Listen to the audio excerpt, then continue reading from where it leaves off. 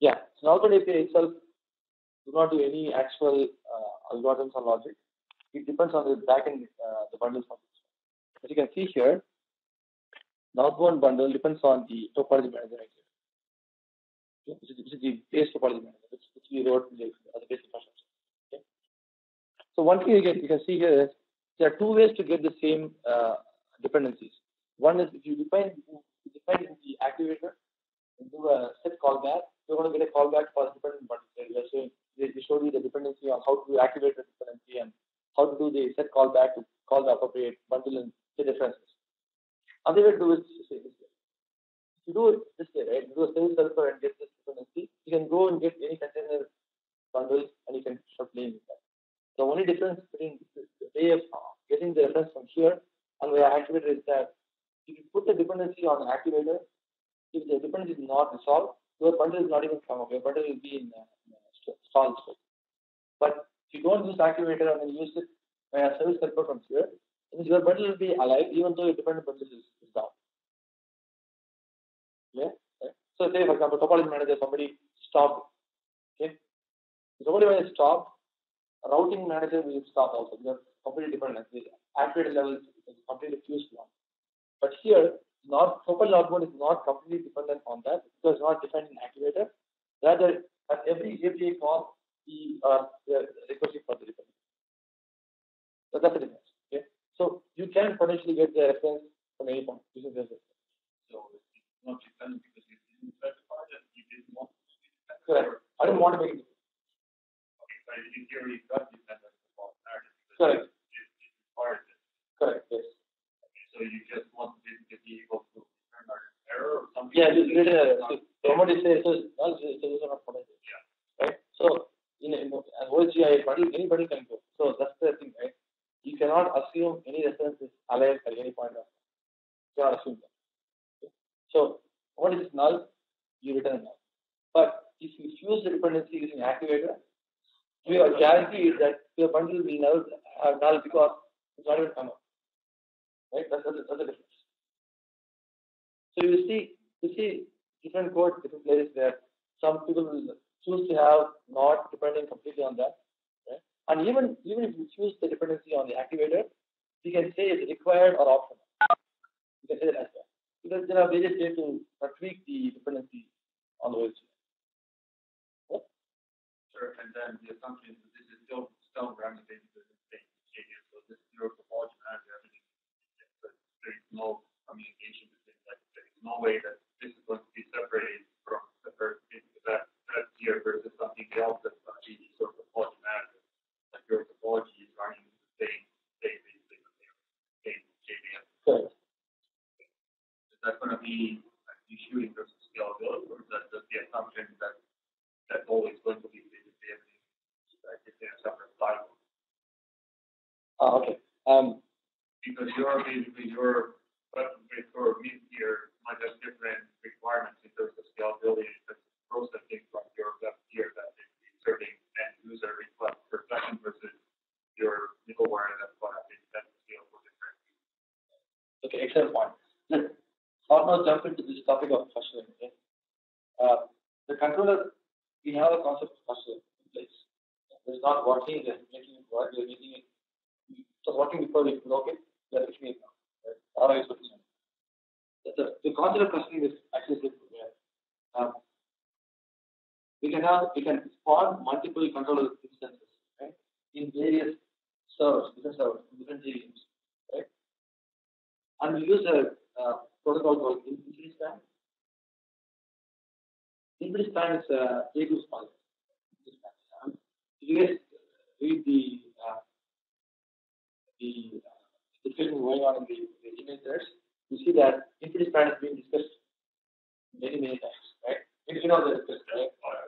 Consistent and instruction, right? We have infinity span in place. Infinity span is not completely dependent on we have a cluster itself which is internally. What does infinity span is based on JGroups? When you think of the controller in a clustered mode, all these controllers sync up the groups. Yeah. Today we have a replicated mode where every controller sees what are the complete. That's why JGroups or where the J groups is the base, infinity span is the top. So you use infinity span to synchronize it. Correct. Yeah. J groups is very low level. Infinity span is very easy to use. If you get interested in infinity span code, the code that you use, you look at this clustering services implementation right here, right? It does all the transactions and all this. So, say this is the case. We use infinity span to sync the distributes. Now, applications that is sitting on top, there's no dependency calling the top to one. They can't any because the states are synchronized. So the approach that we are taking now is on southbound, we are talking about the active active controls. All controls are active at the same time. So now let's take open for example. Say we have 100 switches. Now on the switches, you can have say 25 of them connect to this one. Other 25 connect here. Like in open for 1.0, you can have active standing only. 1.3 you can have active active. So it doesn't matter. So from the control standpoint, we are active active one. So at any point of time, we can scale the controller southbound and northbound based on number of customers. So an application is running on top, right? It has a requirement of million packets or million instructions per second. Of course, one controller cannot handle the load, right? So we can have a SP load balancer, right? It can be load balancer, which has a virtual IP and a physical IP now. Virtual IP can take this request and start playing to the controllers. It can, right? Since the states are synchronized always, you are guaranteed that you can scale horizontally by adding more controllers, not for horizontal. Yeah.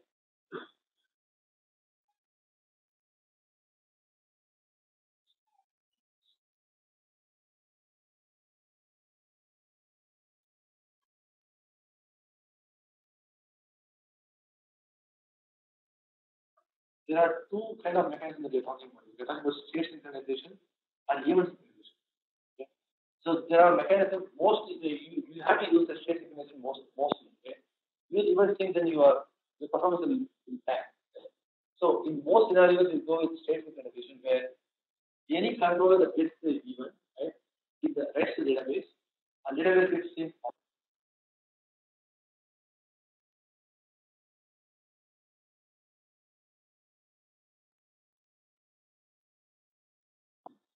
The rate database that comes in not like this rate effect. In those cases, you do even involve.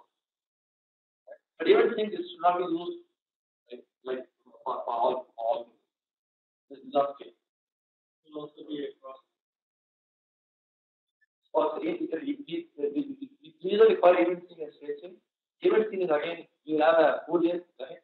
This will say this is in the state, so become an event themselves.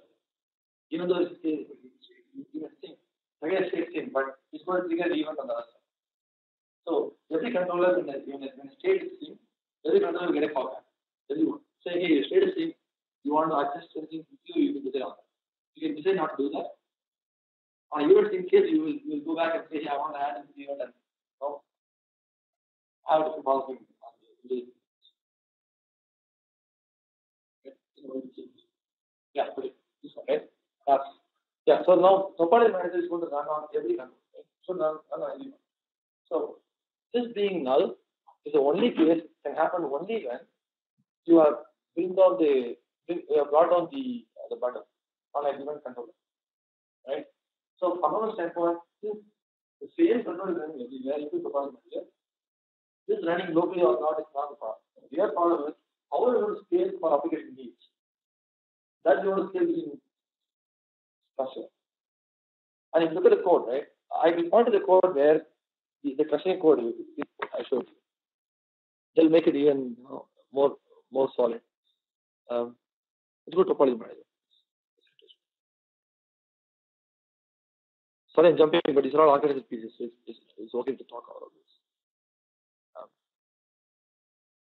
You go to topology manager. You invariably see many data sets are called or concurrent map. Even though we could have used a list, array list, we could have used anything else, we would have used concurrent map. Okay? The only reason is because the infinite span, right? Infinite span can synchronize only concurrent maps. Okay? Right? Very important note here. Infinite span is a transparent distribution mechanism where if you have a concurrent map, right, and represent it as saying, hey, I want to see a concurrent map for my database, distributed database, then infinite span takes care of it transparently for you. So now there is a concurrent map, you can be rest assured rather than use infinite span. Most likely. Okay. Well, let's go and see how we create this these objects. Okay. Let's look at node connected DB.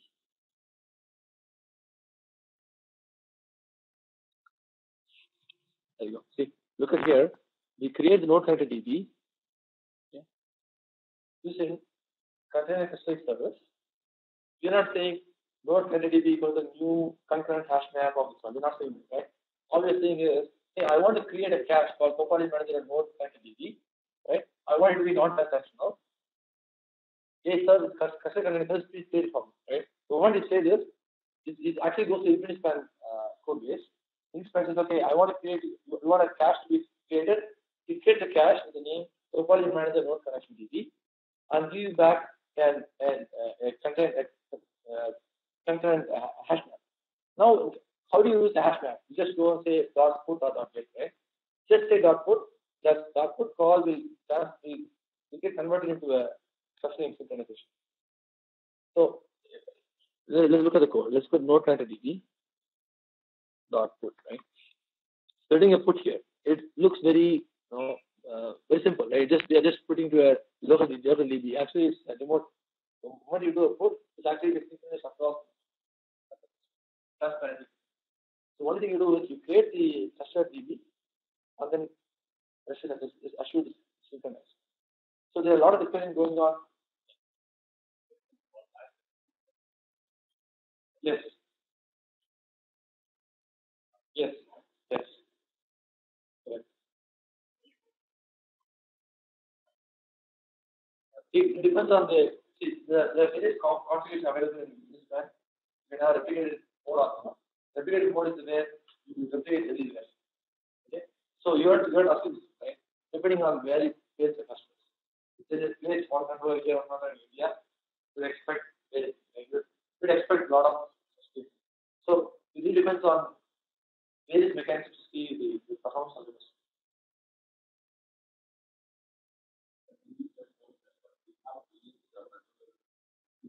Yeah. This is this man. My handwriting sucks, so I'm not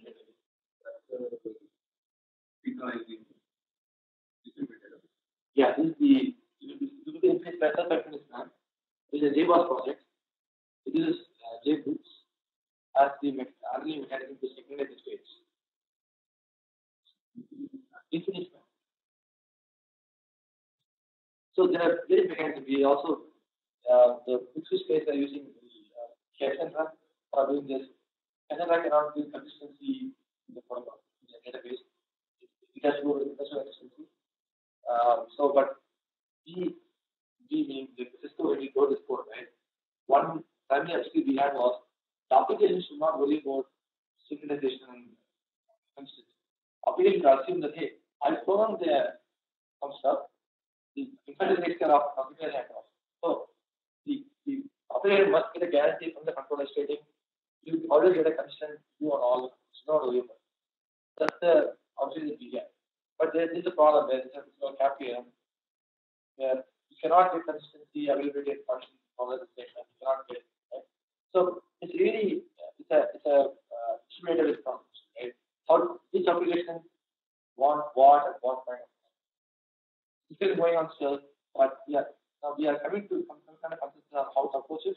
So for now, we are going to use this plan as approach, but discussion is happening.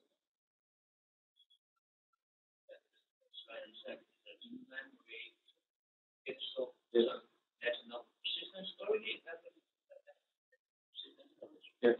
Not in this plan. Because business plan by default, right? It is in memory by default. Okay. But there is plugins which we can enhance it. But At this point, look at the controller today. Here, anything going at this point. So if you're VM crashing, so your assumption is that by being the be multiple, like these instances of between like what if that's big memory, so that VM or wherever that between that is crashes. Sure. I mean, so the assumption is that you have to have at least one more instance. Yes, that's fine. And that's right. See, if you have such an database, right, then it's problem by persistent storage. You have centralized storage, and you worried about what if centralized storage crashes and all of this. Right? So you kept it very simple. The entire idea of this control, right, even though the initial setting the process on the OSD side, but all the principles are simplicity is key. Although we want to keep simple, and we want to see how it goes, and then we want to enhance it. We don't want to over-architecture. You're right, but crash maybe was because we kind of problem state, we back up with the state from the underlying level. But on the other hand, obviously all of the things that means we are obviously someone say.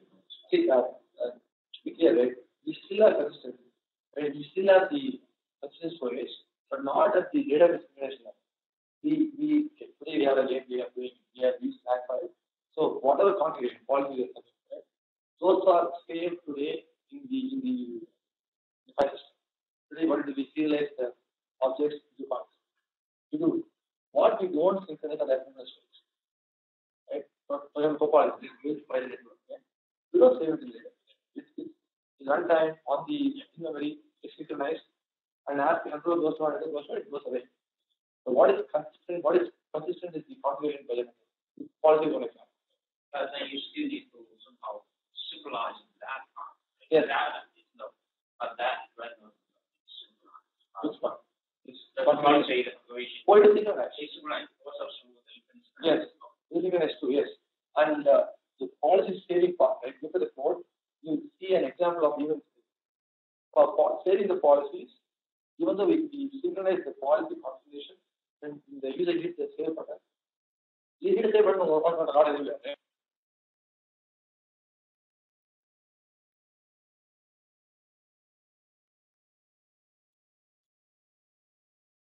Wow, the technology and multiple ones, or when you say that basically backed up by creating time on that particular instance. If this time is involved in the consistent storage there, the local state is that if you use the file system, the storage locally.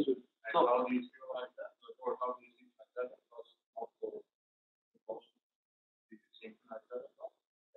Like did you say that policy, like if you write policy file? Policy synchronized. Okay, so how do you synchronize that? Like, you send that Using the same cache. Okay, so then these guys are going to get an event and they're going to support the local. Only for saving to the local file system, use event. See, it's an event. Storing it to the local file system is an event. We cannot do a cache to make it happen. We even think of that. But all the states are synchronized by cache. And if you think you have, like, how long does it take if you take one of these and just kind of down and then bring it back? Like, what do you sort of, like, how long, depending on your, I assume it depends on what you have in memory, but how long does it take to actually get it up to sleep, or do you have to put it right and then get over it? Oh, no. This is all into the way. Okay. So, let's just do an example. Right? I always run with 4 clusters, but mine is not a right way to approach it because mine is 4 VMs running on the same ESX server, right? So, it's not the right thing that you have to do that. But in my case, right, what I have seen is the clustering has to understand this one is what on. They have a heartbeat mechanism on the groups.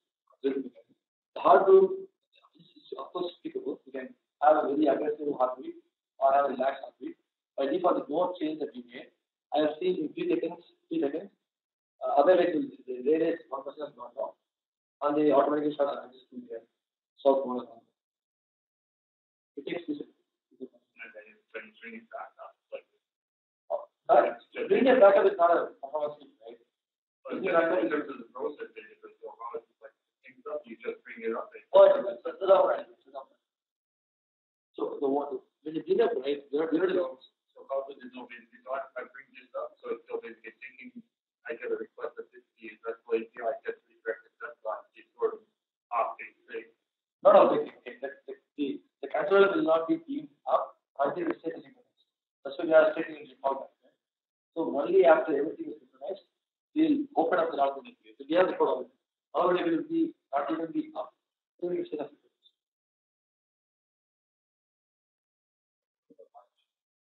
Yeah.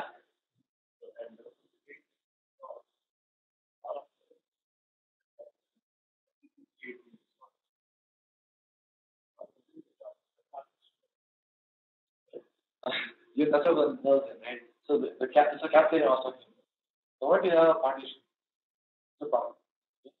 See, it's a partition, right? Of course, you cannot synchronize space. Now, say you have a partition here, right? This one.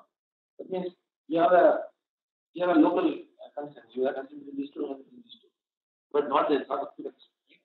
So that's exactly what is happening. You read all the emails that's happening on the forum. It's exactly on the stop, right?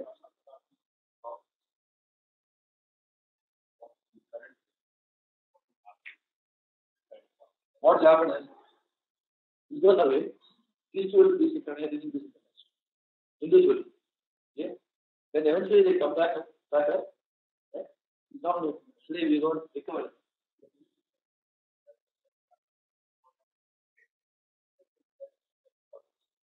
Yes. And that's all the switches. It cannot happen, right? See, for example, if this state is updated here, it can update only these switches. And of course, this may do it here, but these states cannot. They are not partition.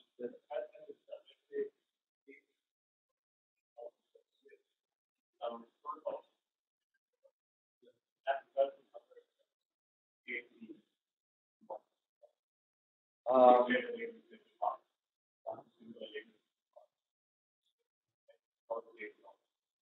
see, then the partition happens.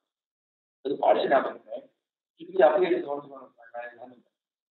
The partition happens. The application is also going to respond. With this cap here, the second word possible. We cannot query consistency and the partition all at the same time. So you are designing your system using the virtual consistency model. What consistency model is nothing but application must manage your consistency. It's not the issue of the controller to manage the consistency. Right? That's it. Virtual consistency is exactly that. Where is a problem, right? There's no consistency. Eventually, eventually. Eventually is moving target, right? So since you cannot have moving target, application has to manage the efficiency. That's the underlying principle behind it. That's the discussion having very bad discussion going on now. Still going on. It's not a big deal. Still going on. One of the longest surveying credits that. We don't have an answer yet. No answer yet. Please contribute if you have a solution here. We don't have an answer.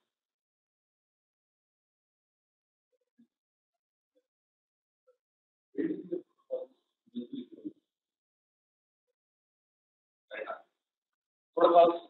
Okay. Okay, let's go there. I'm not going to the subcode yet. I'm coming from top. So this OSA northbound, they're going down. Yeah. Yeah. So,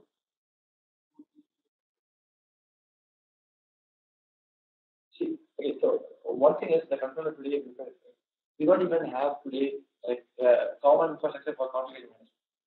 We don't even have it. Right? So first of all, we are trying to have a customer service, right? We did something interesting there. Customer service, we made it a service, right? And infinite span is under that.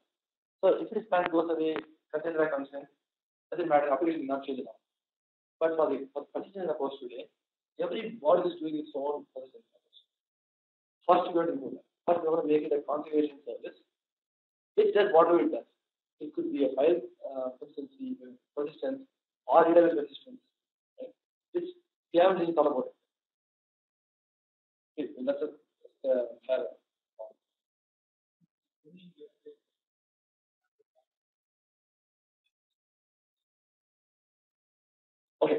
This database is not the ephemeral streams.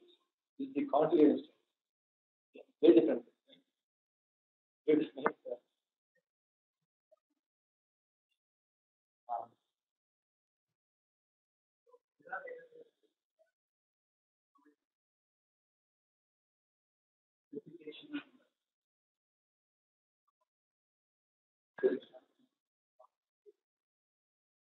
right.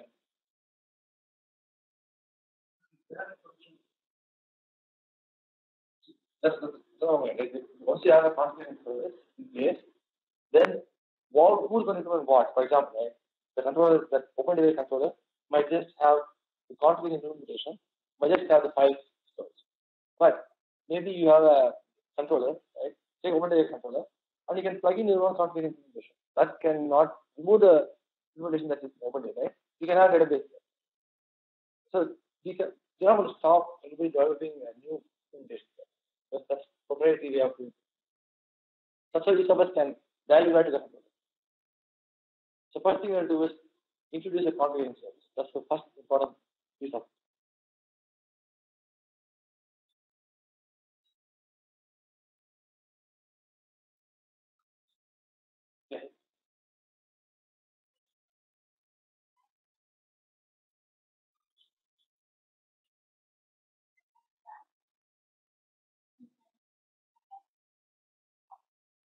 Yeah.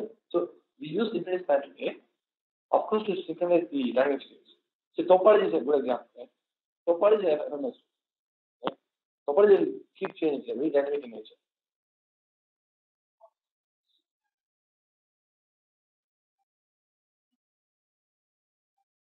Correct. Host coming up, host going down, the VMs. Correct. Incident. Correct. This is just okay.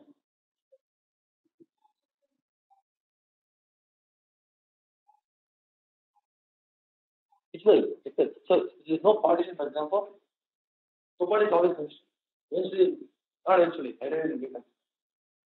It's always finished. The partition is the problem. That's the question that we asked. Right? What is this partition? That's how the problem starts. That's where the big discussion happens. Which I don't have an answer.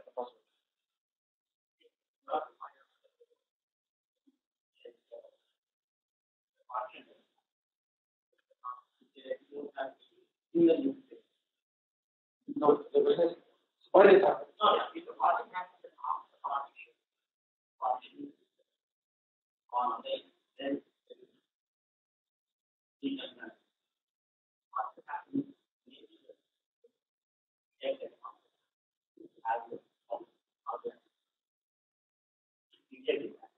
Shopping is has to convert.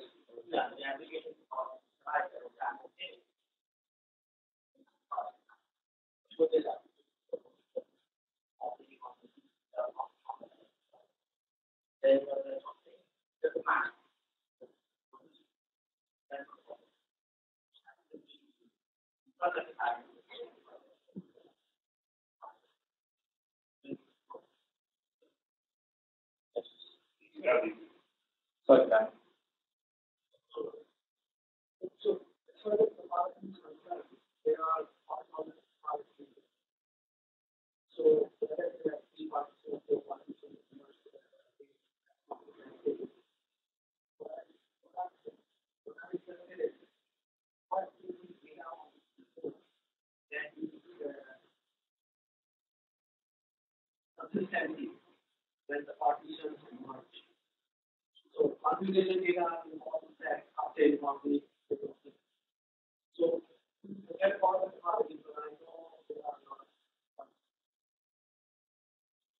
Like what I said, like I expect somebody I'll be interested to know about.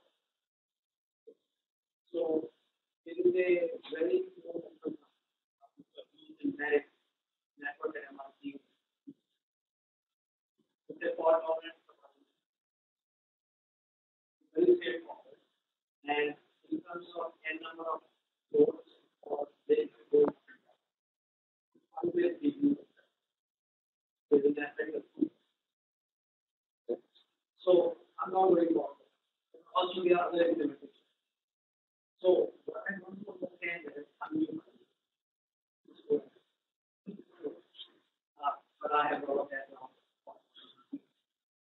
So from here, I want to understand what other data is distributed among different workers that requires this combination when partitions merge or there is no out of state.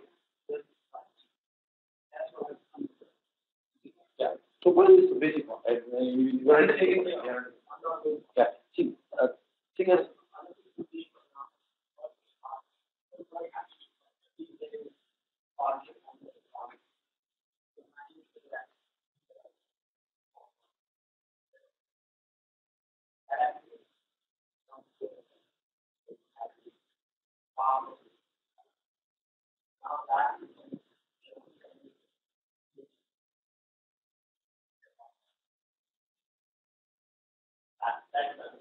See, I'm not doing what that also. That would do and it is like so as far as network is like because all the sorry the application even if it is then you open the question to send here so you get any kind of this is ability. If you only do then you probably have to go so it is immediate. So I don't think you are here and create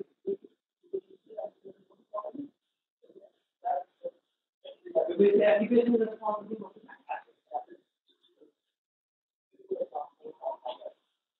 I do that regularly.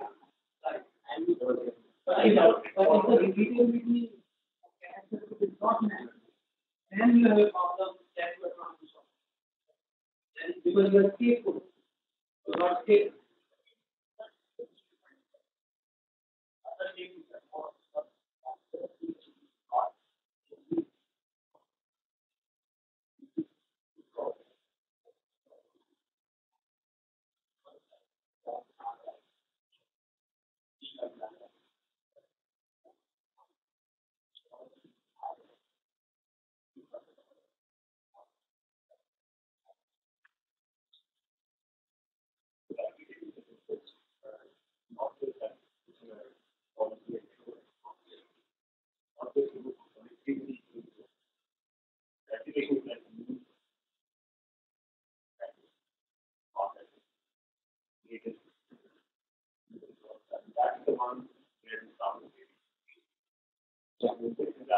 Just for basic connectivity, very stable in terms of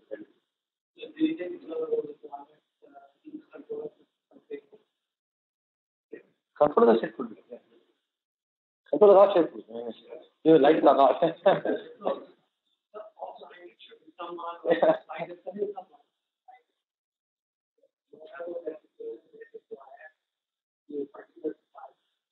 And that makes this controller stateful. Not this controller, any controller. I believe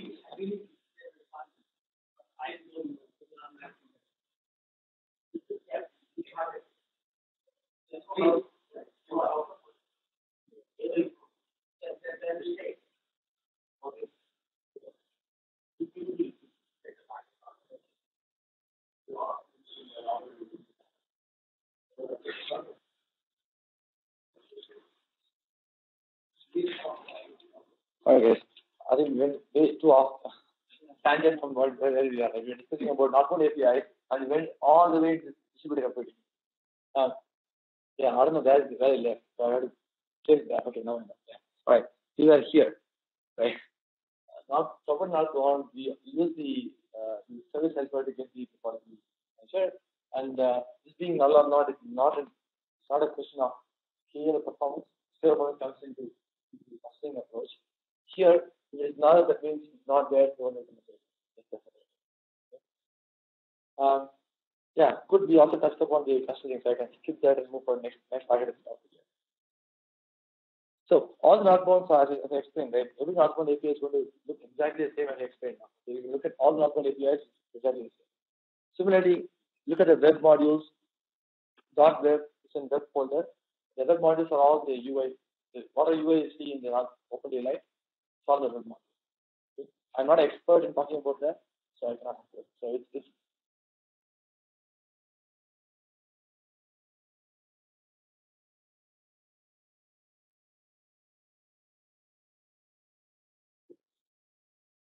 okay.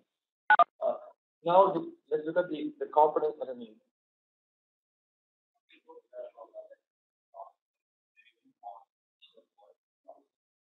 Okay, thanks. Uh,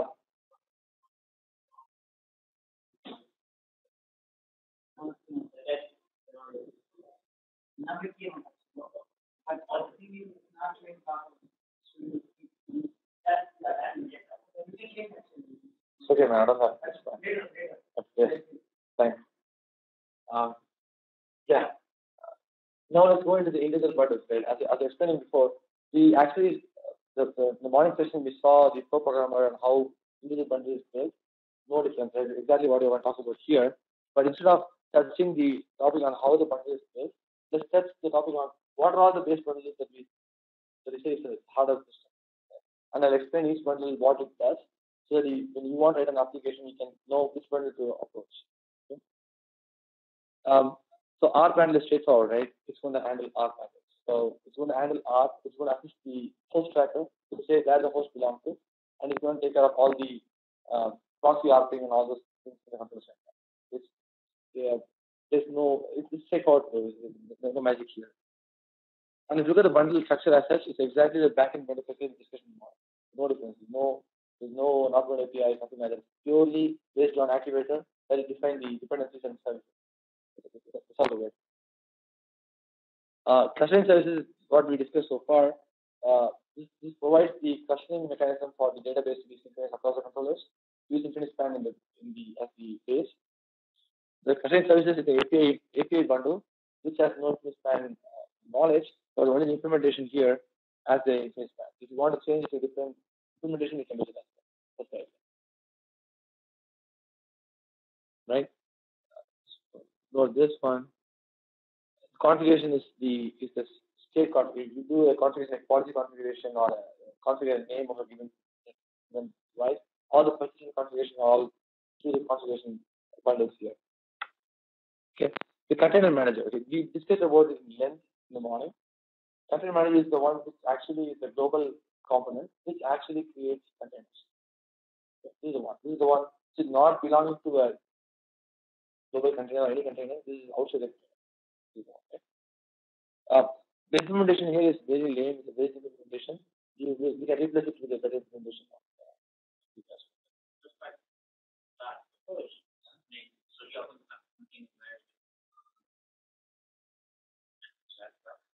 Okay, it's not done yet. It's one way of approaching things, right? So when there's a need to have folks say, hey, I cannot have multiple sites in the same address space.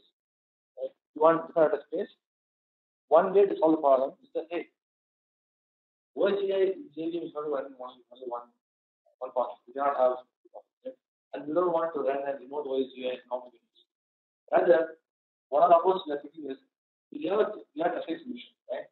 We can have individual instances of the controller handling individual sites. That's the customer container. Customer will get a view of separate. Each container tenant is part of separate address space. There's a guarantee. At the same time, they get the benefit of central management. Right? So they are custom model. Now, managed decentralized. So from an opinion standpoint, they will not know whether it is running in the same controller. So from a deployment standpoint, they can be guaranteed that they are isolated.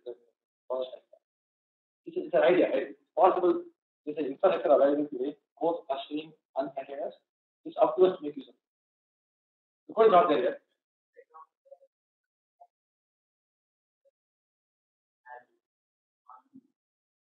They can contribute this topic. We contribute and write code. But it's all available. The pieces are there. You put the pieces together. So right now you need right now, as it is, right? Everything is exactly the same. Right now, it's a replicated mode. Everything is the same. That's how it's done today. But the conversation is saying that there could be some states inside the game range because Yes. then those states will also need to be supervised. So that's different. Using depends. Yes. If it is kind of water, right? That doesn't matter. Let it cluster and make it. There's no choice. Okay.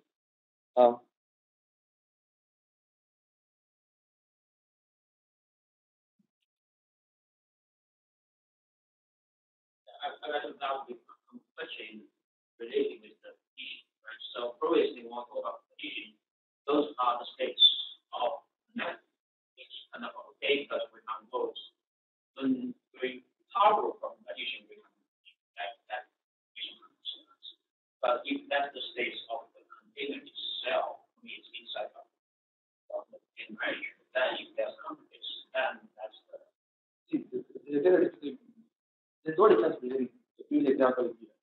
Again, who is going to manage this container? There should be some organization. Somebody there, right? If there is a partition, then application is not managed. This is that happens. There's no difference between container now pinned to a given customer or not. Doesn't matter. Same discussion. Whether they state is state. Right? Then we have the forwarding rules manager. The forwarding rules manager is the component where we won't do any programming.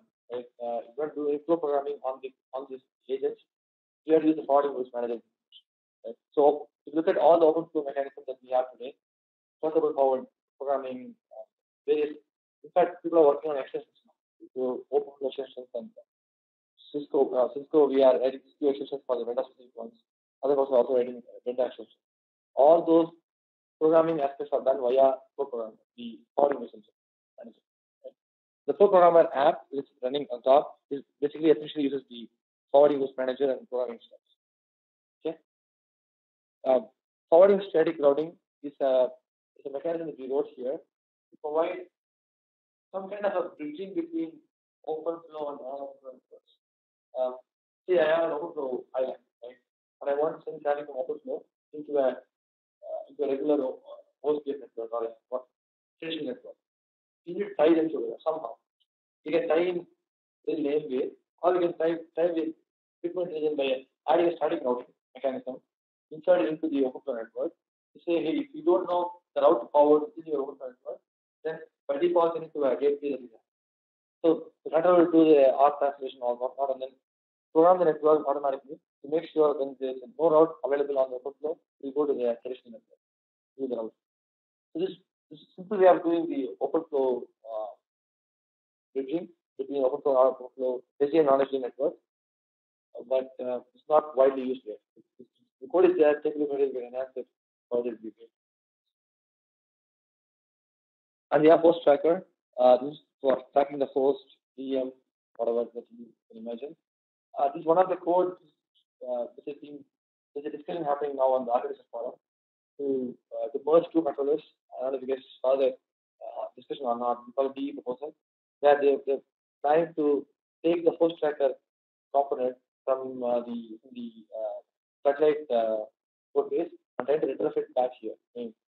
Make it OSGI compliant, right, and put it back here. So let's see, this is happening now. So this will, you can see some change happening on this host tracker code base. Initially, it's going to track the host for you, right? And OpenFlow we have the OpenFlow. Look at the southbound, right? We have the northbound, we have the infrastructure components, and we have southbound. SAL is southbound. Right? SAL abstracts all the protocol specific work to these modules. For example, topology manager, right? Topology manager will not worry about the OpenFlow or OSP, doesn't care. Right? All it worries about is the graph, the edge, and vertex. That's all it worries about. Whatever protocol specific is happening is handled only in the plugins that is on southbound. OpenFlow J is the bundle that is an open source component all available in Railreason was author for this one. This is actually a southbound plugin. It's run under the SAM. It's not over the SAM. So we'll come and touch that. We'll discuss the southbound layer. Sorry?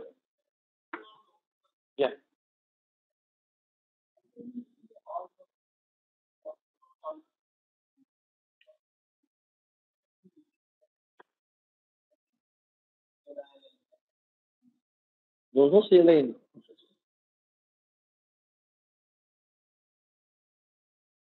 example CLI. No example. You're not using it.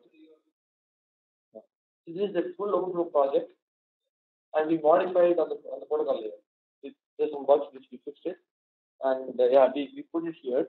But there's a discussion now saying, hey, let's contribute back to the main OpenFlow repository, which is Stanford, and then put from there.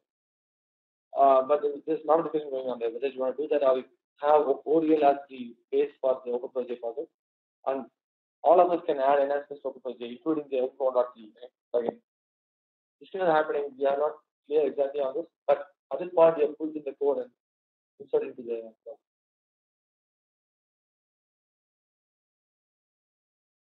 right. So let me go quickly on this. The rest of the modules. The Dijkstra algorithm, which we use young library to do the Dijkstra calculation between shortest path between two endpoints. You can also do constraint shortest path. Let's skip SAL for now. I'll come there. Security is a normal security layer. We have stats manager for pulling in the stats. Switch manager actually handles all the managing the switches. So when the switch comes up on OpenFlow or any other switch, called switch manager, can be even router manager. Right? It doesn't matter. All it does is node management. If you look at the controller code across, we never look at OpenFlow as a concept, right? OpenFlow defined the switch ID as a long and the port as a short value. But you will not see anything about long or short or an ID value as represented in OpenFlow in the controller. Those are specific to the plugin, OpenFlow plugin. The control assets, the entire code will work on two data structures called node and node connectors. You see it all along. Node is data structure that we use for representing a node, whether it could be an OpenFlow node or a 1CK node or a regular router is talking TCP or I2R, doesn't matter. We represent all of them as nodes. So the switch manager is to manage nodes and node connectors. The new one coming along. So whenever you want to know what was available or a node available on the system, you call the switch manager and do a get switches. You get nodes, you get all the nodes. So this is the one making all the nodes existing at this given time. And topology manager, we all know it's made in topology. Topology manager again is a component above SAL. When we go into the protocol plugins, I'll explain two more things on discovery. But topology manager is running above SAL. That means it again has no significance about OpenFlow or its protocol. It is above SAL. It talks only about graphs, edges, and vertices. That's all good. Okay. So as you can imagine, look at the architecture now. The northbound layer depends on these bundles for their data operations, and these bundles have no idea about what southbound plugin we're talking about. Okay. So northbound and these bundles at this point are protocol and they don't know OpenFlow or MPK or whatever protocol. It can be any protocol. It should ideally work because of this layer, SAL layer. Okay. What SAL layer provides is SAL layer is a very simple layer. Look at the SAL code. Even though there's a lot of discussion happening on SAL at this point, the current code is a very simple one. It's just a cancellation layer. It gets what it provides is some plugin APIs, which these southbound protocols added to. Okay.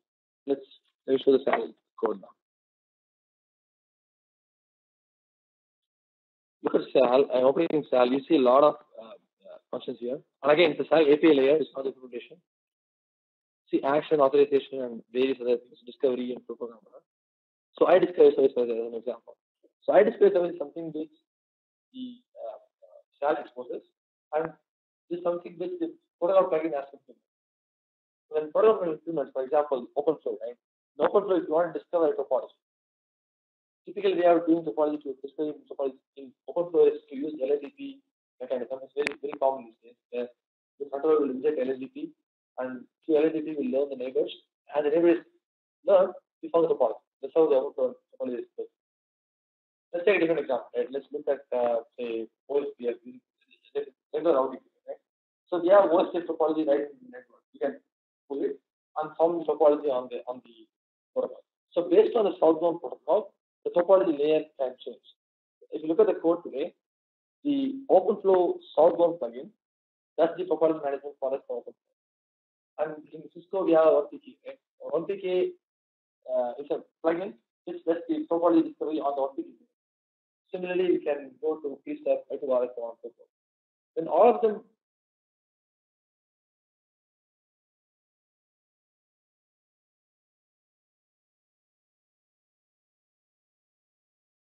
to a common infrastructure called node and node connector. Okay? So about SAL, as you can see, about SAL, nobody knows about how the topology is being derived. All they care about from a topology standpoint is a graph. Okay? The reason we went to this approach is that when we began the whole control project, right? So, OpenFlow is important at this point, so we use OpenFlow as a base to see how it all works. But we started hearing a lot of requirements from the customers saying, hey, I cannot replace my entire network for to do OpenFlow because OpenFlow is separate. It's basically a business operation.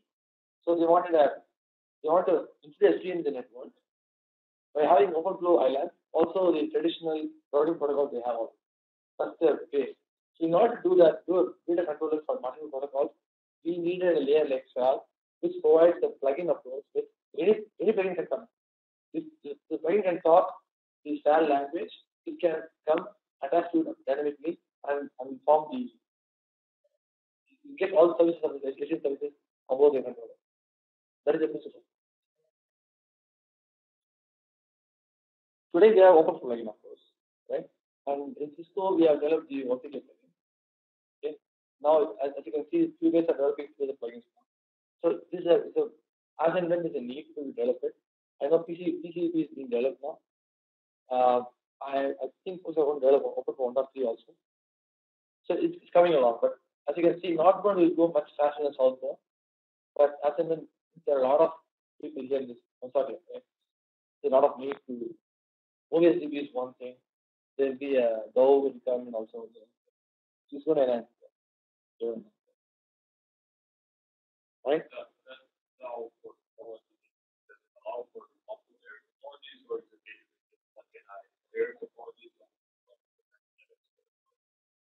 There's no layering concept at all.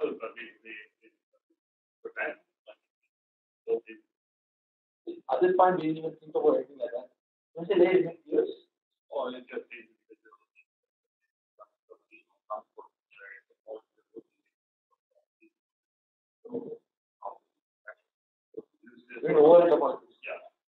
yes, yes, you're right.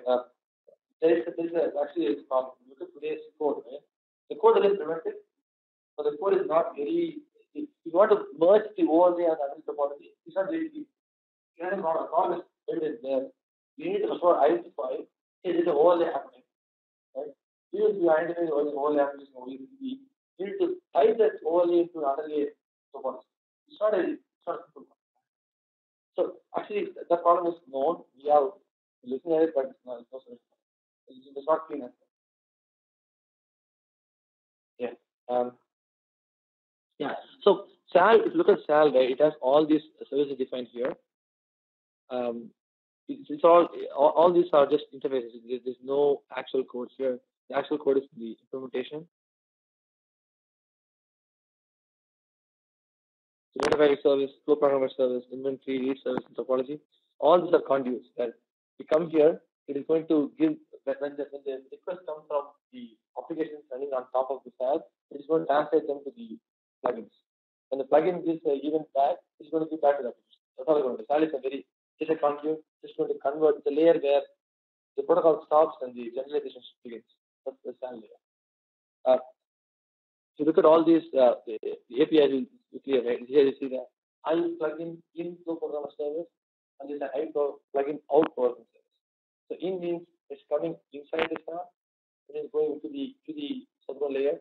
Out means it is coming from the southbound layer and going towards the application. So if that's a translation, so if you look at all these plugin services that you see in and out for translation. So SAL provides just that. Once SAL provides that, there you go. So protocol plugins are OpenFlow. This is the OpenFlow southbound plugin. This is the one. If you open this one, you'll see that um, the core, OpenFlow, everything right here,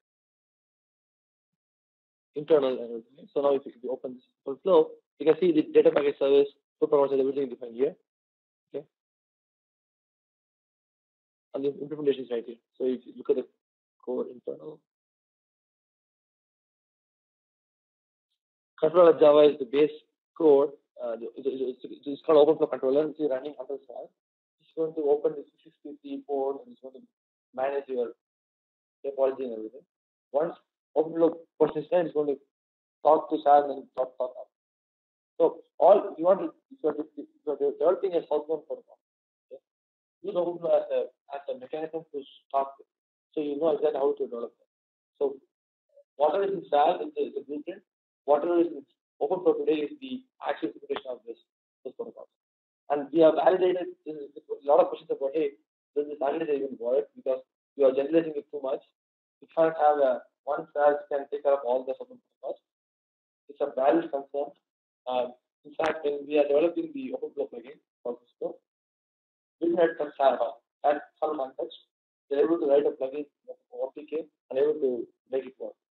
But I cannot guarantee it's going to work the same way for all protocols. So you may have to enhance SAL for that. Such that when somebody wants to write a southbound plugin, they have to see if this current SAL is capable to handle them or not. If not, they have to enhance SAL out. That's why it's open source. So in this OpenFlow plugin, what we does, sell to the team or the other OpenFlow say that you have to sell. Oh, it's the same code, right? Again, it's a bundle. Right? See, if you look at now we're talking from functional, you are going to the runtime behavior. Runtime behavior is no different. Activator of Java.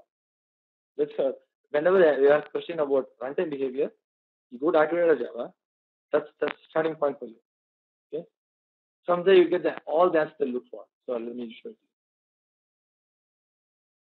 So as you can see here, Activator Java says that topology service class provides the iPlugin topology service and stream service. That means iPlugin, the topology OpenFlow solo plugin, topology services class is going to get the events for whenever the SAL shows it. So this is the binding, right? That's exactly discussed in the morning. So runtime behavior, don't worry about functionality, what functional module it is. It's all the same OSGA way of doing things. When it comes to functional level, it's different based on which layer you are. You are in a SAL layer or a plugin layer or open layer. So for each service, there's an even plugin service. Correct. Everything are plugin in and plugin out. In and out.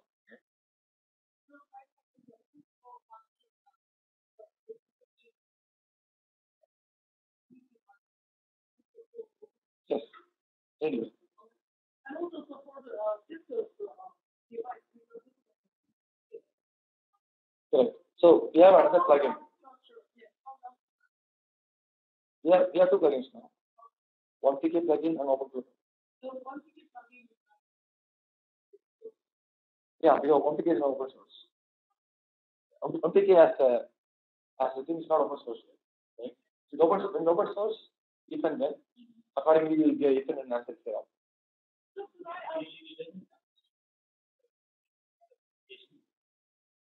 But sure, when I say not open source, I mean the decision for not open source is there.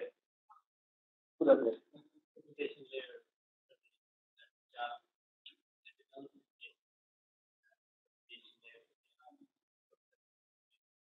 But there is the one PK may not. Yours is okay.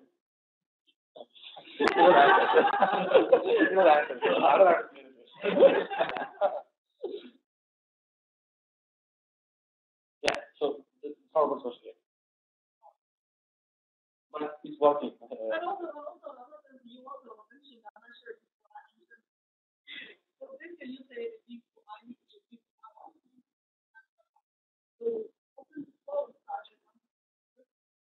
Sir?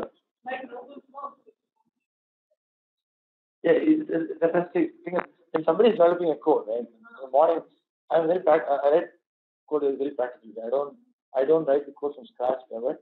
I use the existing code and see how to develop the code. Right? So you want to develop any code, right? For example, you want to write an application. I would say look at the existing application in the code and try to reinvent. Don't reinvent it. Just try to copy it and then try to do it first. With the confidence, then you can go and build your own. Similarly, if you're going to develop a new solve plugin, so you want to write OBSDB, for example. Right? Don't try to understand it from scratch. This OpenFlow as a blueprint. Look at how it's being done. Right? So just look at SAL. You don't need OpenFlow. Right? Look at SAL APIs. You should be able to build it. But if you have a reference, it's easier for us to develop other protocols. So OpenFlow is the reference that we wrote. We gave it to the community. Everybody can look at the reference, look at the corresponding SAL services to see if you're able to, you can develop your own plugin or not. If not, then you have to enhance SAL to accommodate your requests. We have to do that. So far, we didn't see a need. So far, it's been smooth between OpenFlow and OpenFlow so far. So we didn't enhance it yet. But this is a very practical approach. We don't know what is going to come. If something is going to come very different, we don't know.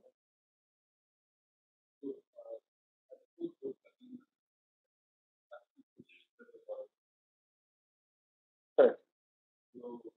It's not pushed or whatever. See the plugin that we write, right? So OpenFlow protocol is down. The plugin, we are writing the plugin also. In the plugin, depending on the service, you have plugin in and plugin out. In the case of OpenFlow, say there's a link going down. Okay? You get a event saying what is down. And then you are supposed to form the topology discovery saying LTP is expired, and then you're supposed to push the topology up. Right? Say, take an example of one PT. You get a link going down here. Okay? But topology also will be happening for you. You need to calculate it. Okay? Okay? So what I'm saying is the implementation of how topology link is discovered or whatever, okay? It's up to the implementation of the plugin. But the service is plugin in and plugin out, always to worry about. So the states are modified, plugin out is the way to send it out. States could be a bandwidth, QoS change or bandwidth change or whatever, latency modification. What is it? So the main thing from this one is sort of spicy by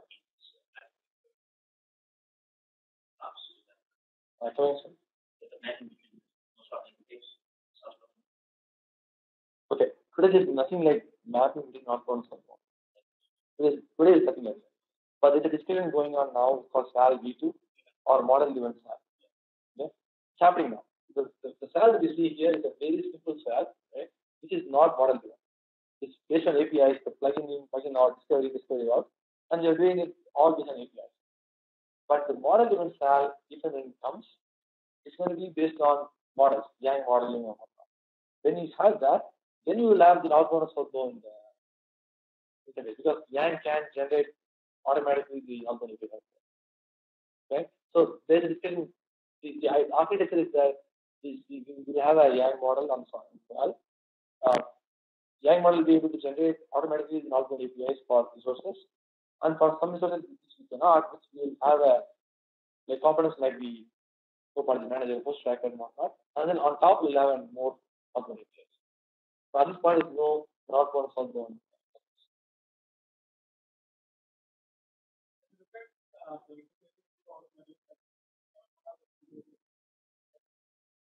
So it's across the. If you look at this, look at SAL. Okay. Okay. The easiest one to do is look at activator. Okay. Look at activator. Look at the answer actually. I plug in topology service, right? I plug in out to topology service. I refresh internal provider. I plug in inventory service. Okay. So what you see here is a given module can have different class files, of course, right? Each class file can handle different services. That's what you're seeing here. The topology service handles these plugin topology service, plugin out topology service, right? That's right. Like so when you see interface, that means this provides a service. Out is dependent on the service. So when somebody wants to update a topology out to the stack, they'll use the out topology service and then push into it. The in is where the SAL will say, I want to push some event towards you. So look at the activator, Java. That's where you see all the dependencies in and out. So, I mean, I'm trying to get a sense for it depends on what plugin you want to do. Yeah. It is work. It's not I won't lie to you that it's simple to do. I mean, just wanted to get an idea about like it's not a lot at this point. Okay, you want to have a general idea, right? This is will give you an answer. This is the best way to look at it. See, you'll see a topology service, discovery service, programmer service. Not even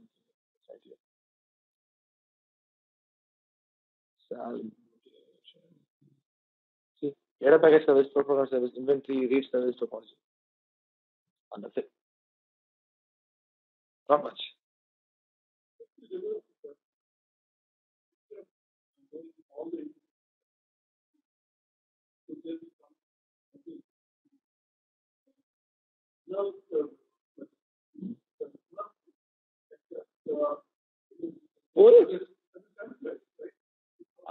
Absolutely. Yes. It's a very good point. In fact, we already have the first plugin here. It's just nothing. Yeah, we have it here.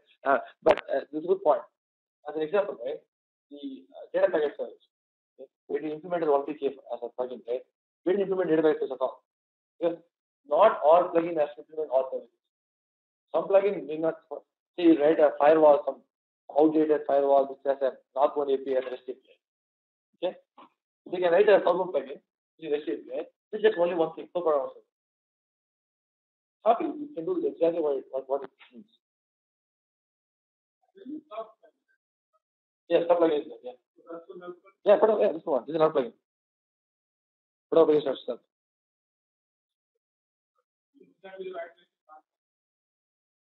No, yes, you can of course look at that. But to me, look at OpenFlow as a base, so you know exactly how it works. When you develop this stuff plugin and then start developing it. So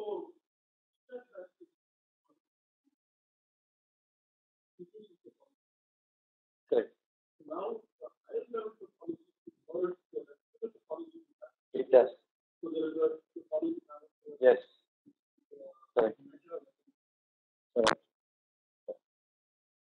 It is. Absolutely. And another point you brought up about the overlay and underlay topology discovery is another topic there. How do you merge overlay and underlay topology? At this point, right, above SAL, it's all topology standpoint, it's a graph, region events, vectors. But it's not as simple as that, but yes.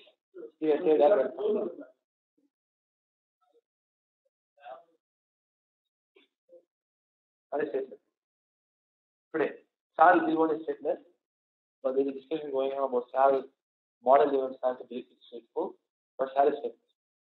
Okay, you also said that this merge merge. So Sorry, sir. Yes, there's one more thing I want to tell, right? Every bundle you see here, in OSGI, there's one more concept called fragments. The beauty of fragments is, without touching the base code, you can write your own bundle and attach as a fragment to the existing bundle. Okay? So, if you have a requirement, okay, which you want to develop your code, and you want to enhance it and you don't want to contribute back to the community, say it's proprietary in nature, right? Then you can write a fragment and attach it to your controller and make it work for you. So some proprietary, some IPR related ones, which we have to do that in. As all of us, I'm not saying you can't do everything from it, maybe you cannot. Some are very proprietary, which you cannot, which you can use fragments and attach to them. So to answer the question, that's another way to answer the same question.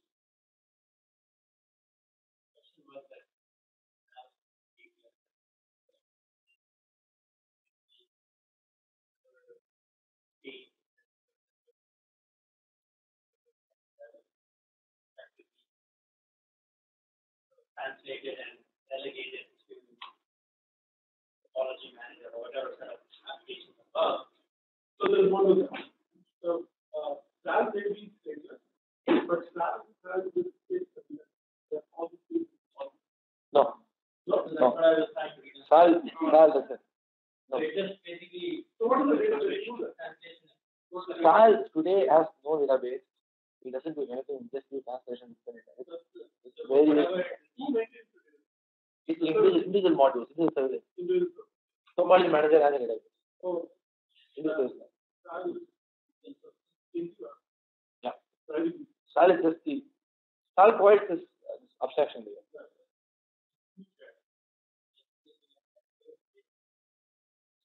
You know, see, some discussions, right?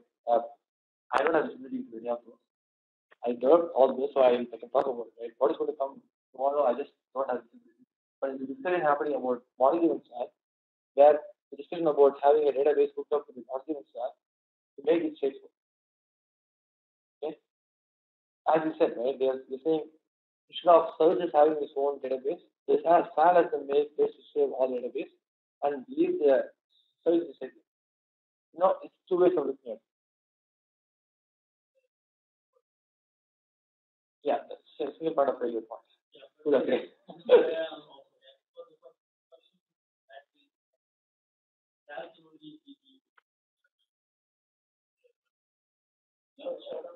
SAL doesn't know anything. It doesn't know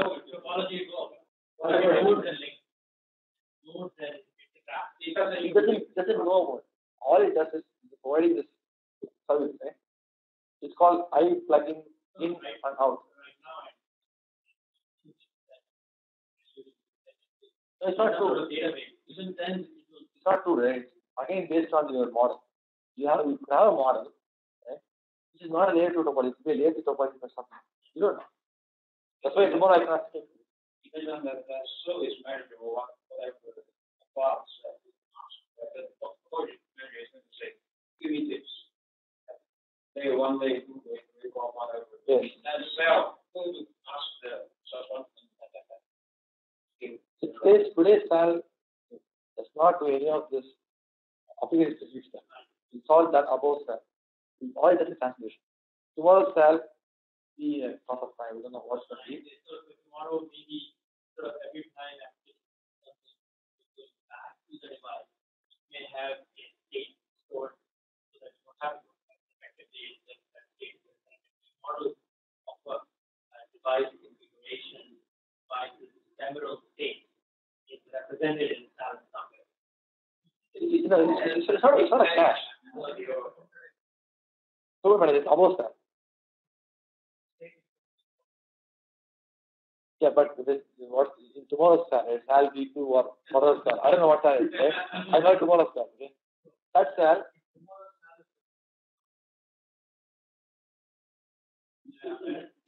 Hey, that's why I'm saying, right? I don't want to be a critic of that. I want to play nice. I'm saying tomorrow's SAL, when it comes, let's see how it goes, right? I don't want to say anything about it. That's it. That's the current architecture. We want to maintain that. But no, of course, it's beyond me. It's open source. So.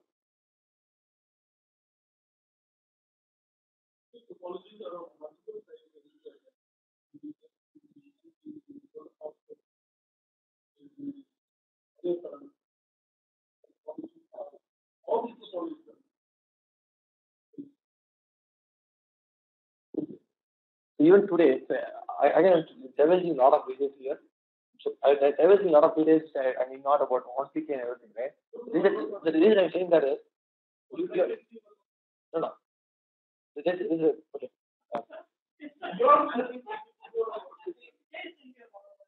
Now I'm saying is, when you say ask questions, right? I can answer you say it's possible, but I can give you a better answer by saying, hey, it's done already. The way it is done is by saying, hey, you can look at the setting of properties in SAL, SAL properties. You use properties effectively to communicate various mechanisms. So, as I said, right, SAL is a very translation, it doesn't do anything much. So, the Southbound plugin has various tools to communicate a lot of things to the upper layer or tools. Use those tools, include layer topology, layer topology, overlay topology, whatever, right? All such open given today's code. You may not see in OpenFlow because it's not there, but SAL that provides all functionality.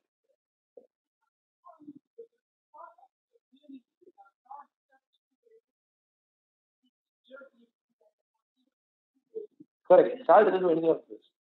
But SAL provides this mechanism. For example, I'll show you one small thing. If you look at SAL code,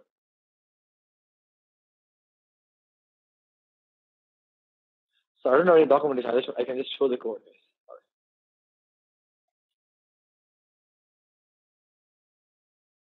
There you go. Okay. You see a lot of tags here, right? These are all data structure representing what not. Okay? Not everything need be represented by OpenFlow, but many folks can make it happen. For example, let's just take an example, right? Peer bandwidth. Right? This is an extends bandwidth. Okay. When you open bandwidth, it extends property. So property is an abstract class, so it doesn't do anything. But SAL provides the ability to transmit the properties from southbound to the upper layers.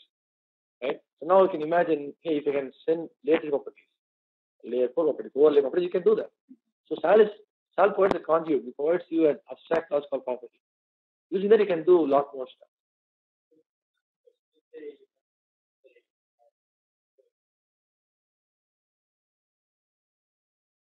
Yeah, some other. And so this exposes certain attributes of right. the feature, and other one is EEC. So there is an intersection of EEC. So if the cell, when it has this kind of function, band, it just have A, B, C, D, and all exposed as properties, and depending on which device, which interface you're accessing. Absolutely. So that yes. Will be available or not available. Correct. Absolutely. Yes. Because Node. That's why I was explaining about Node. So let's go to the Node.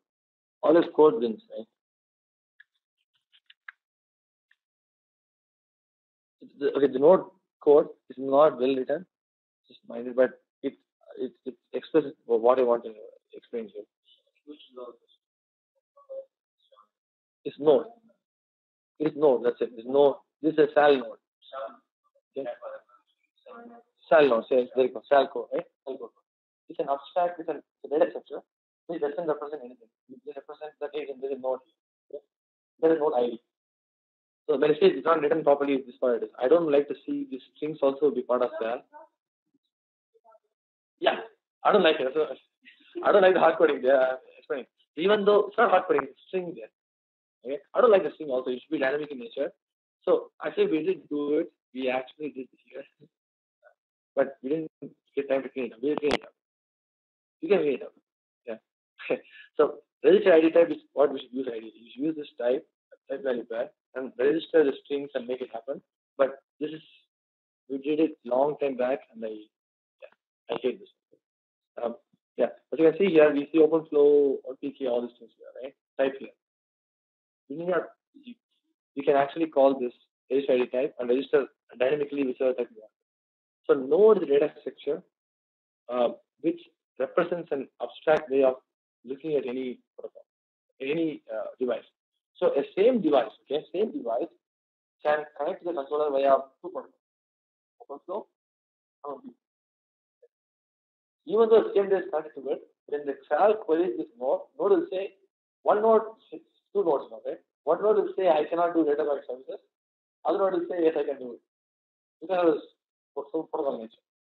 And above the SAL, these four cases do not know whether it's the same device or different device. There are two different nodes. That's what I'm saying, right? There we can write proprietary bundles which can bring them together and unify the services.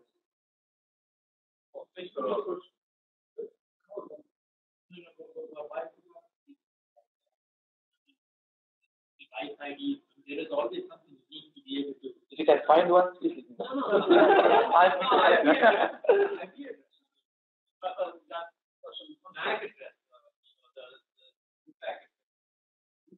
Great. No thing. You want to go back and find this one. There are always some. Maybe within your network. Please do it. Again, we're requesting for the same thing. Please do it for me, I'll be happy. Right now, we have two different interfaces. They will appear. Yes. So yeah. That's all. Or it could be a UUID. Could be UUID, but all protocols must adhere to the UUID. The problem is this one, right? OpenFlow says, hey, I have a UUID. Okay? I go to BGPLS. What UUID?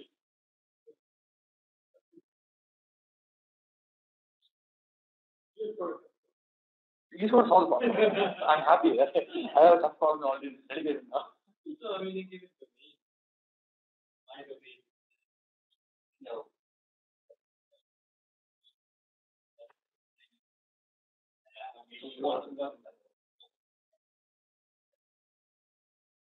Yeah, that's good.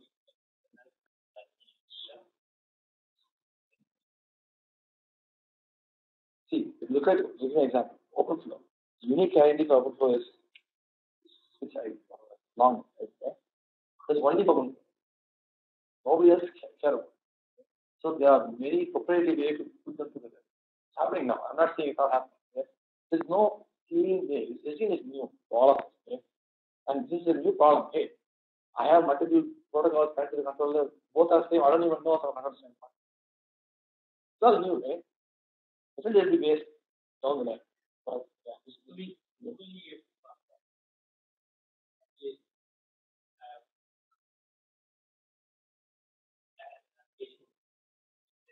network, I make sure put the string. it's certainly if an object, if a customer is writing their own app. Yeah. Okay? And if they know exactly what it is, of course they can write whatever app they want to. But how many customers are going to write their own app? Right? It's going to be a generic app. Customers are going to buy from whoever. Right? How can you write a generic app based on somebody's network? Right? It's not a complicated problem. Yes, you can solve. You can solve one instance, two instances. But think about it. Overall picture, it's a hard problem.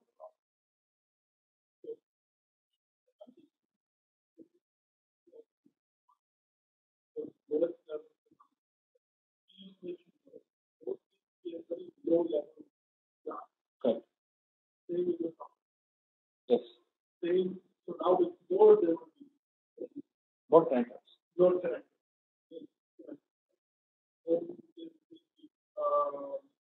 Let's not get into it. It's right here. It's all right here. Actions.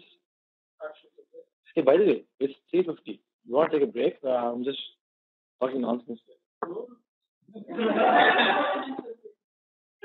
No break needed?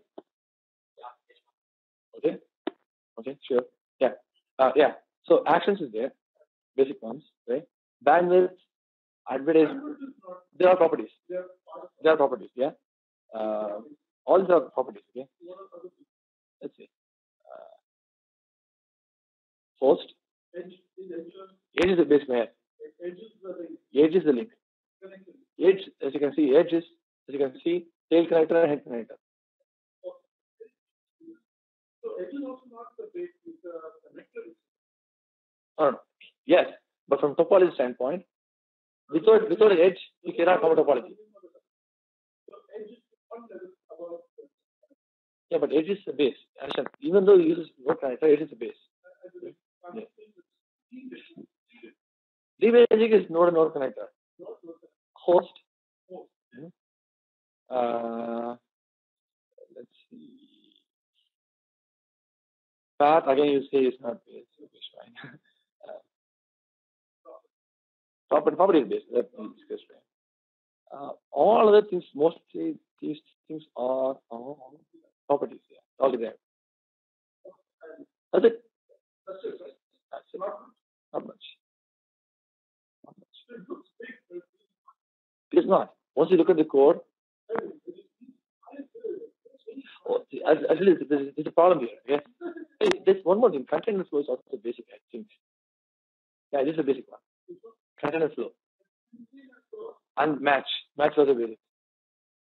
Okay, container flow is flow. Okay, you don't worry about container naming is messed up. Match is also basic. Yeah. Yeah. Yes. Because you developed it, right? That's what I say. No, it's 1.5 years. From the day we start coding to close to 1.5 years. You don't know exact date ever, right? I would say close, give and take 1.5 years to 2 years. Why is that important? Yes, who is that? If it's important, I'll definitely answer. It's not important.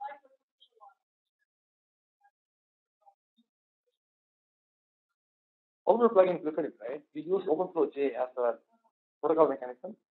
Plugin is simple. Once we know the concept, right, plugin is simple. So, yeah, I gave it. I mean, I don't know what. So all of these class are the superset. That means you have even having those plugin does support. There's one more thing I want to tell you. You're right. These things is so many things, right? Again, to me, it's a mistake to have so many fixed classes to be part of. Okay? So I'm working on this called custom properties. Okay? Which I think we will commit soon. Where you not see properties like this. They're all dynamic, user-defined properties with various attributes to that. Once you see that it's all collapsed to only one generic property, then it will be dynamically handled anyway.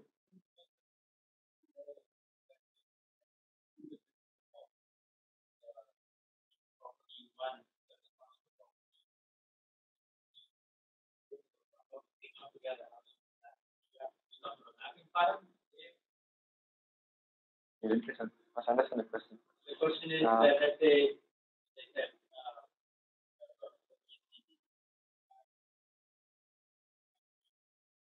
out of the feature,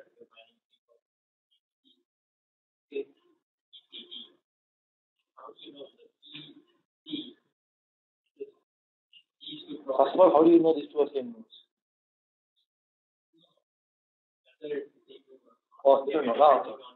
Sure. But you have to map it properly so that both the API, you have supposing that A, B, C, D, you can get any of these properties, right? No, right? Expose only three, will expose only. You will expose all four, right? A, B, C, D. Why? And the node doesn't know what the problem is. Right? OpenFlow, you cannot go and ask something like DDB. It doesn't know. You cannot expose that, of course. Right? So, I'm missing the point. What I'm saying is that for a given feature, like that's a feature, or maybe this, or like a already state for something. So, how long you can boundary still lay in the future? Right. There's no nothing like OpenFlow, but yeah. Yeah, but I see that. Right. So that's the OSDB, you don't have boundaries. You don't have cheat or something. So the thing is, because of an outbound API, they have bandwidth and these custom properties, right? You not dedicate your normal APIs for these properties.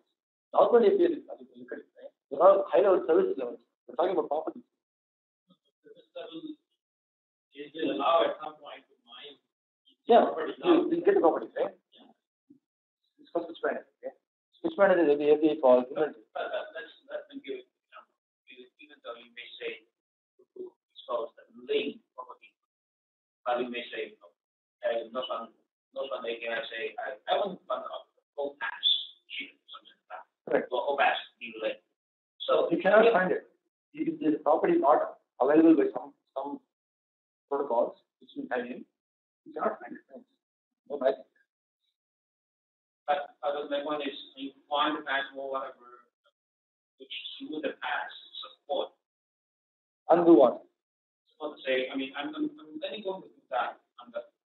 Again, you're talking about application.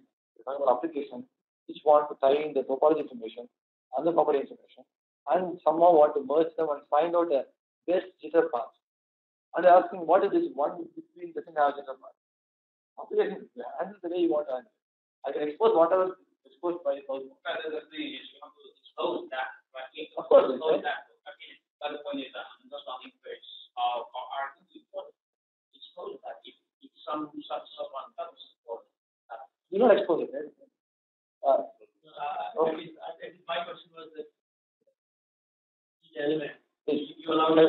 now answer. We can discuss about this. I don't want to hold up everybody. All right. So guys, after this one, right? Shall we write some code? Okay. Okay. Great. Yeah. No. Oh no. Container. Container. Container. So tenant is basically the container whatever being wanted foundation. Yes. Container. Thank you. Next question. Yeah, let's go ahead. I'll show you what is happening with.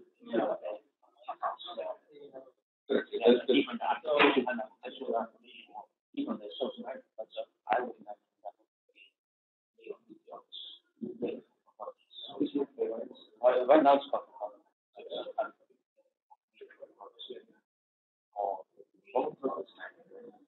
Now it's just one, but currently that can turn out.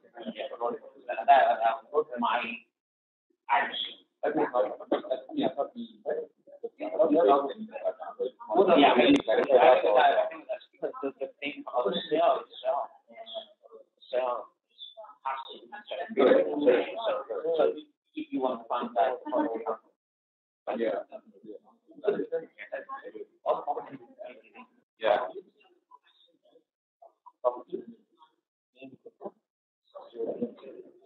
Value. What is more? Property was property. More not sure.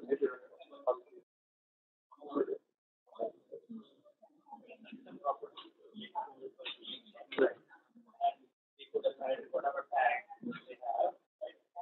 So let's say tag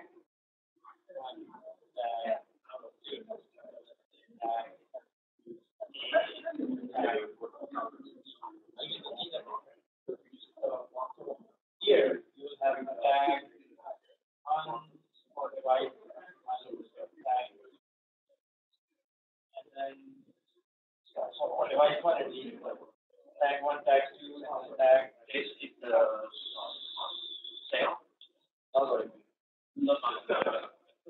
You will have some sort of at the property level, generic property. Oh, this is for the debate. No, Come on, not a debate. Not a debate. tag one, tag two, tag three, tag B. Hold on. This one and this one. And this one and this one. But how? No, it is not even there.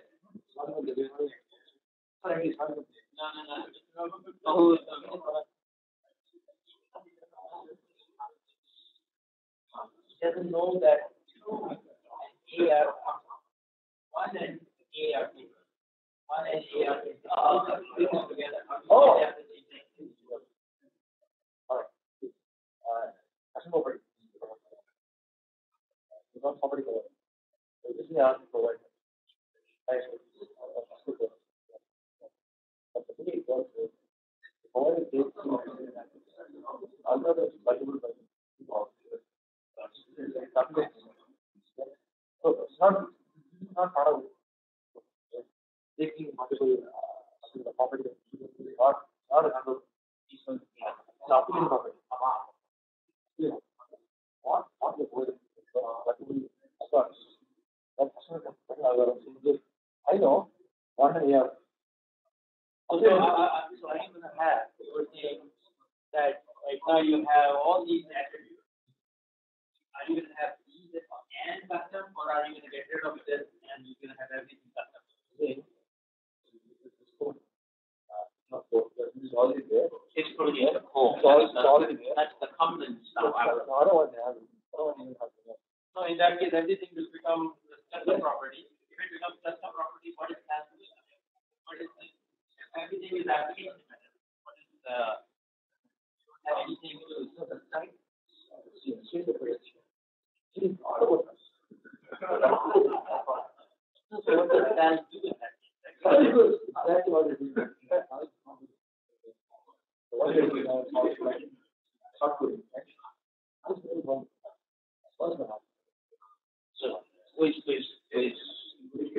Which model driven artist stuff.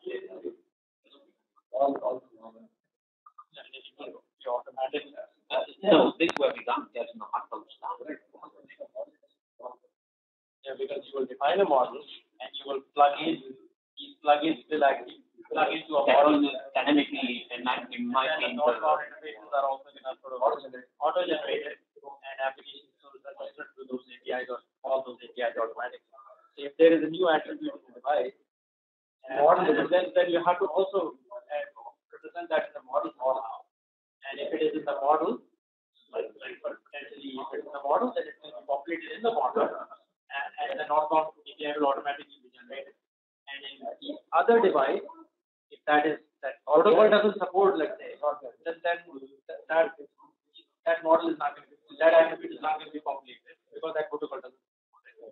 So in that case, somehow we solve the problem. We should solve it. Using two different protocols, let's say somehow solve. So two different interfaces into a same device. They would expose different attributes. The model will basically multiply. But that intelligence where we drive that intelligence where we design that application. I've already find a way to already have but it's not a simple problem to solve. How do you do something? There's no way to do for it. It's not how to solve the problem. Product yeah. Just let it map it there.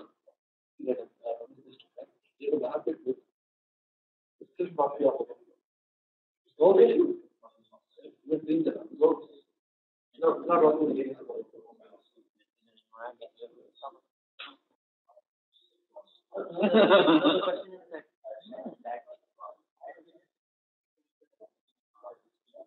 because even then it could just be model doesn't happen. Model is just a driver. Because anytime a northbound API is call is corresponding from API. And even then it could be stateless. Even then I'm sorry it's not stable. No, I'm saying even in the future, style version 2. Even then it doesn't have that. That's all I'm saying. This is what we are better. There's No. It's very important, right? To understand dynamics. It's open data.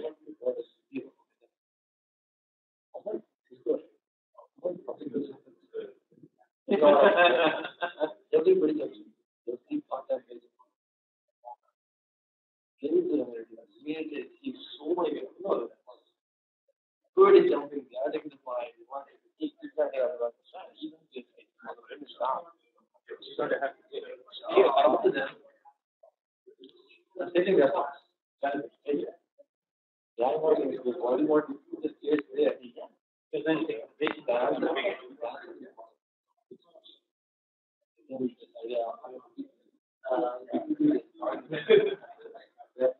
One model. This was the data we use not only API, but also they have single point for all. That's what we're doing. That's the model you decide. So,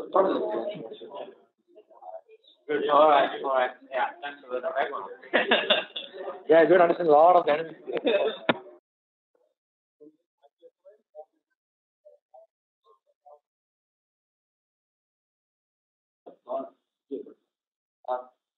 Now, applications that are sitting on top, okay, there's no dependency for them to talk to one.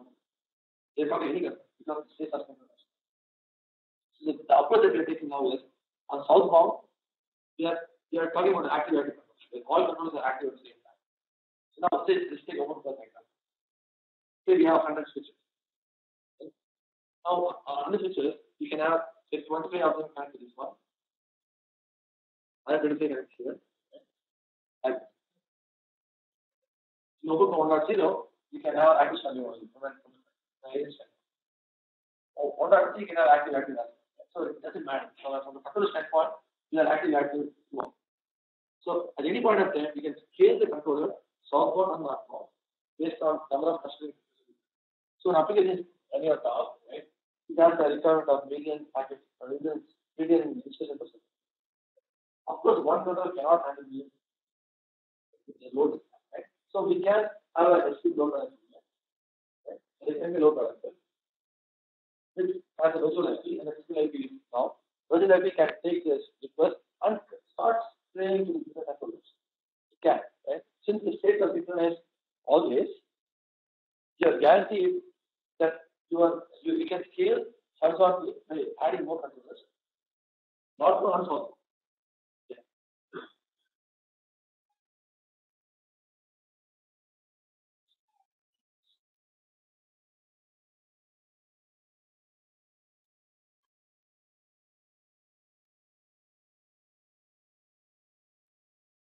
There are two kind of mechanisms that we're talking about. We're talking about state synchronization and event synchronization. Okay? So there are mechanisms. Mostly you have to use the state synchronization mostly. Okay? Use event sync, then the performance will tank. Okay? So in most scenarios, you go with state synchronization where any controller that gets the event, right, it writes the database, and database gets synced.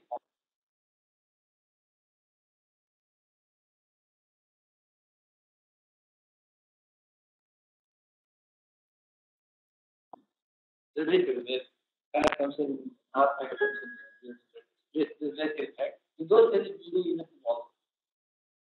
But even things it should not be used like for all. This is not okay. It will also be across.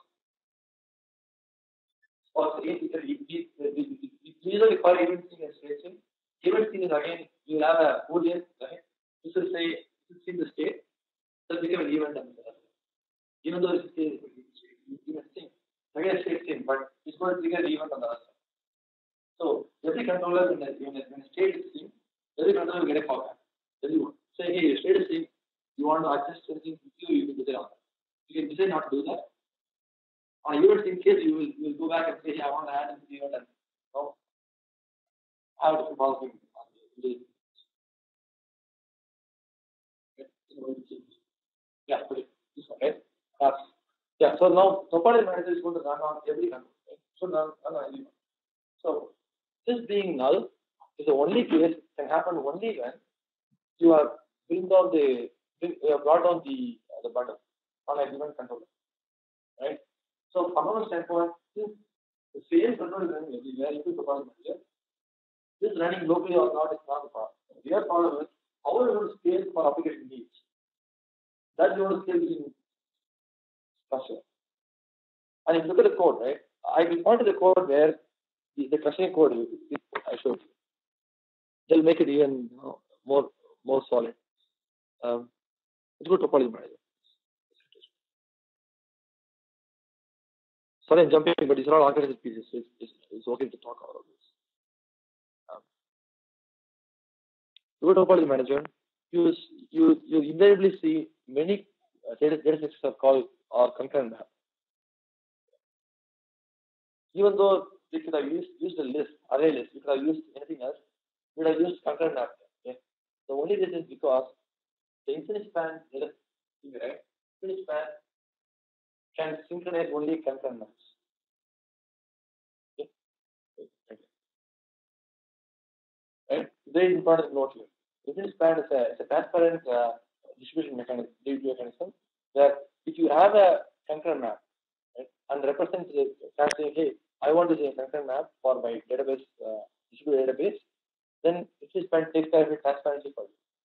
So now, there is a concurrent map, you can be rest assured, randomly to use infinite span. Suppose like, okay? Well, let's go and see how we create this these objects, okay? Let's look at node connected DB.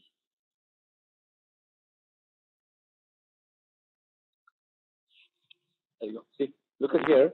We create the node connected DB. Okay? Using container custody service. We're not saying node connected DB equals a new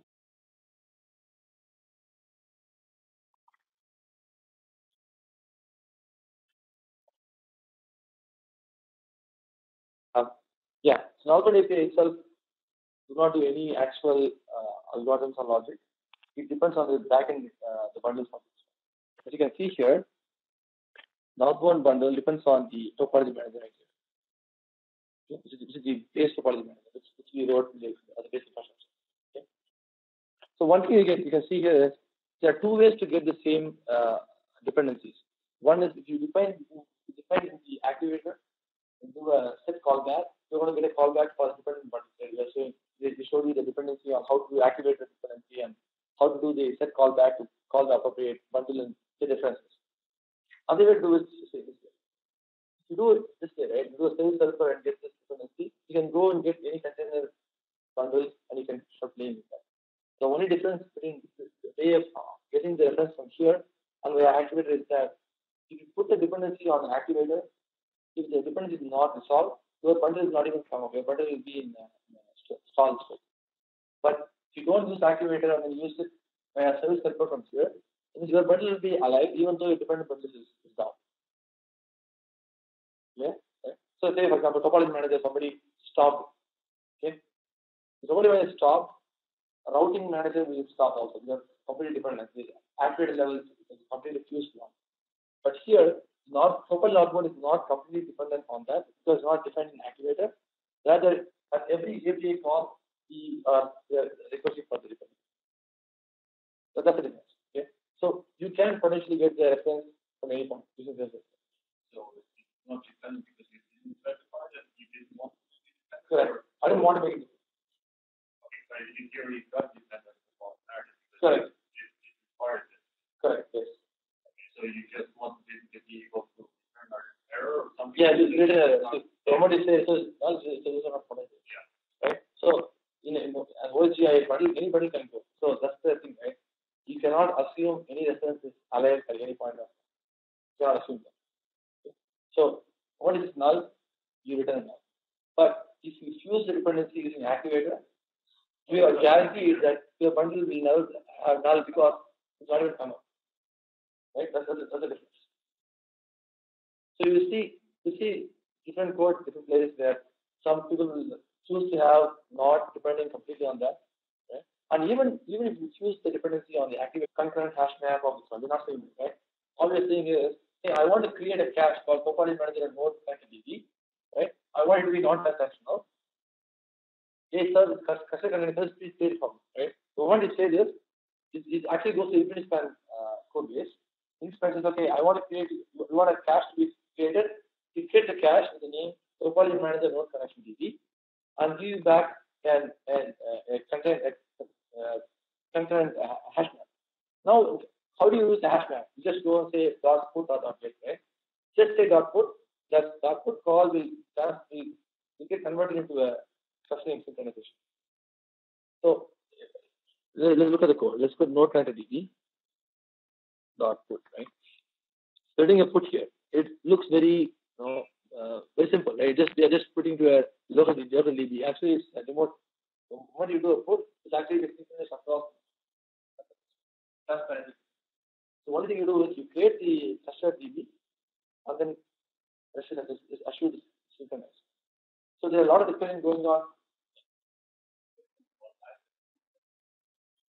Yes. Yes. Yes. Correct. It depends on the various configuration available in this plan. You can have replicated mode also. Replicated mode is where you replicate everywhere. Okay. So you have to assume this, right? Depending on where you place the customers. If there is place one controller here, one controller in India, you expect a lot of stuff. So it really depends on various mechanics to see the performance of the system.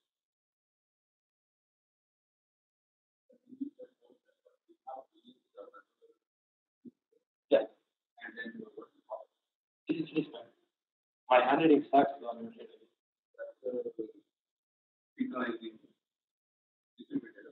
yeah, this is the infinite method plan. This is a JBoss project. So this is JBoots as the handling mechanism to synchronize the states. Infinite plan. So there are various mechanisms. We also the Pixel space are using the Cassandra are doing this. Cassandra cannot do consistency in the protocol in the database. It has no consistency. But we mean the Cisco when we wrote this code, right? One primary objective we had was the application should not worry about synchronization and better. We can say it's required or optional. You can say that as well. Because there are various ways to tweak the dependency on the OS. Sure, and then the assumption is that this is still running basically the same behavior. So this zero topology manager, everything. So there's no communication between like there's no way that this is going to be separated from the first that's here versus something else that's going to be sort of topology manager. Like your topology is running the same basically the same JVM. Correct. Is that going to be an issue in terms of scalability, or is that just the assumption that that's always going to be basically everything like it's in a separate file? Okay. Because you're basically your for mid-tier might have different requirements in terms of scalability and processing from your web tier that is serving end user requests per second versus your middleware that's going to scale for different. Okay, excellent point. I'll now jump into this topic of clustering. Okay? The controller, we have a concept of clustering in place. It's not working, we're making it work, we're making it. It was working before we broke it, we're making it now. Right? Always working. The concept of clustering is actually simple. We can spawn multiple controller instances, right? In various servers, different teams, right? And we use a protocol called infinity span. Infinity span is a JGroup span. If you guys read the discussion going on in the email threads, you see that infinity span is being discussed many times, right? If you know the discussion, right? Consistent and everything, right? We have infinity span in place. Infinity span is not completely dependent on we have a clustering service which is internally. What does infinity span is based on JGroups? When you think of the controller in a clustered mode, all these controllers sync up the groups. Today we have a replicated mode where every controller sees what are the complete. That's why JGroups. Where the JGroups is the base, infinity span is top. So you use infinity span just to synchronize it. Correct. Yeah. JGroups is very low level. Infinity span is very easy to use. If you get interested in infinity span code, the code that you use, you look at this clustering services implementation right here, right? It does all the transactions and all this. So, say this is the case. We use infinity span to sync up the distributions.